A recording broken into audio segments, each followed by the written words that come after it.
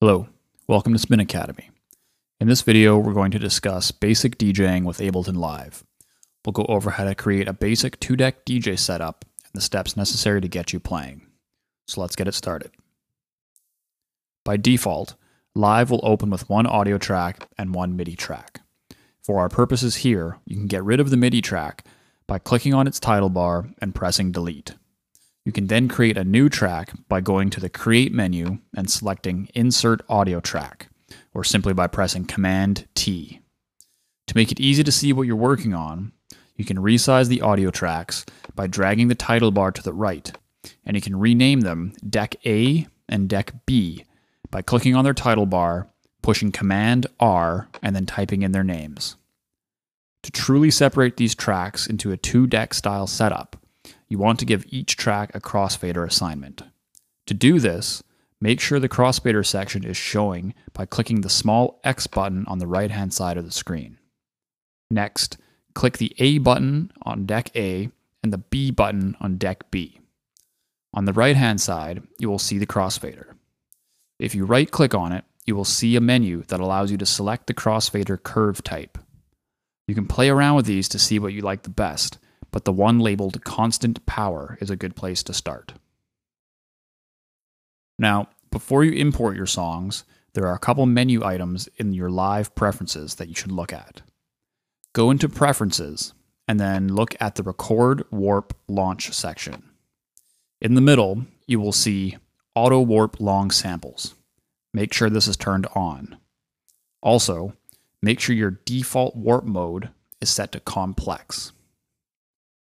Now that your tracks are created and your preferences are set, it is time to import your songs. There are many ways that you can import songs into Live, but one of the easiest ways is to simply drag and drop them from iTunes. You can import one song at a time, or you can select an entire group of songs and import them all at once. This works great if you create playlists in iTunes and want to use all of the songs in a DJ set. When you import songs for the first time, it will take a couple of seconds for Live to analyze them. You can see the progress of the analysis in each song's clip slot by its changing color. This analysis creates an ASD file that contains data gathered by Live to help optimize the stretching quality, speed up the waveform display, and automatically detect the tempo of long samples. Now that the songs are all imported, you can arrange them in a way that is conducive to 2-deck mixing. Basically, you want to put half the songs in Deck A and the other half in Deck B. You can arrange them in a way that looks and feels right for you, but leaving a space between each allows you more freedom to move songs around later and is generally easier to look at. The most important part to DJing in Live is warping your audio clips.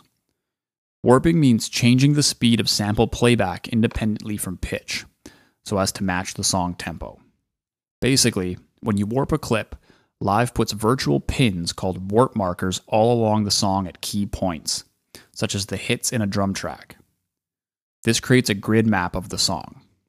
Once this map has been created, you can change Live's global tempo and the song will play back at this tempo while it's still at its original pitch.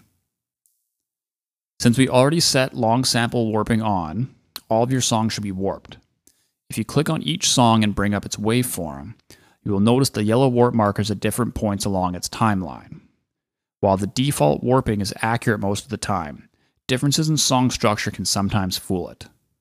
One of the most common examples is when a song is warped, but all of the song's start points and first warp marker have been placed somewhere other than the first beat. When you are DJing with Live in a 2-deck setup, you will always want the beginning of your clip to start on a solid downbeat. There are a few easy steps to fix any clip that has a misplaced start position. First, drag the start point icon to the beginning of the song, hit play, and listen for the first beat that you want to play. At this downbeat, double-click in the dark gray bar above the waveform to create a new warp marker. If there is a smaller gray mark, known as a transient marker, near this point, place the warp marker on it. Right-click on the warp marker and a menu will appear. Select Set 1.1.1 here to set this as your start position. Right-click on it again and select Warp from here. Now your clip should be fully warped and ready to go.